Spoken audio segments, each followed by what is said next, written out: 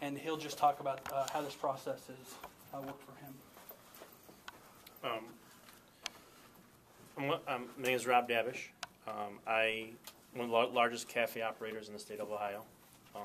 We are for regulation, just so everybody understands that. We like to get rid of the rogue operators.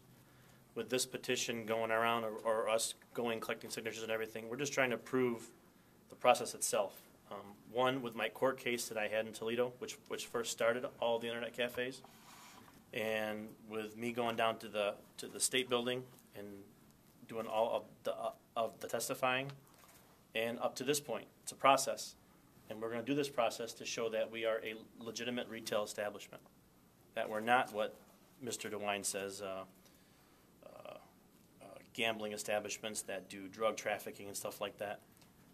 We don't have any kind of police violence or any kind of issues going on in our cafes, but we are a good, clean establishment, legitimate retail establishment, I should say.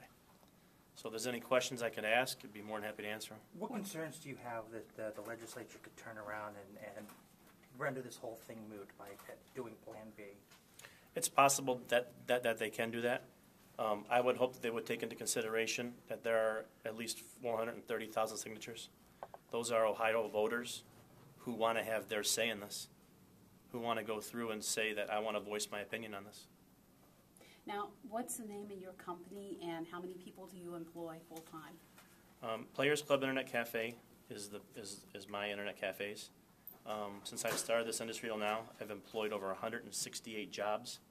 I've made 168 jobs, and didn't take a penny of any government money to do it. And those are full-time jobs with benefits, or what kind of jobs are we talking about there? Full-time and part-time jobs. And where are they? They're all throughout the state. Just a brief example, Toledo, Oregon, Astoria, Findlay, Columbus, Springfield, Dayton, all over the state, pretty much. How many? 20 plus. How does this compare to your grocery business? I mean, is this now bigger than your grocery business?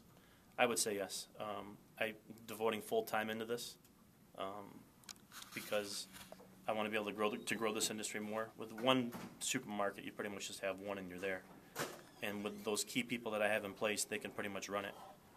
I want to be out in the field and make sure that everything is run properly.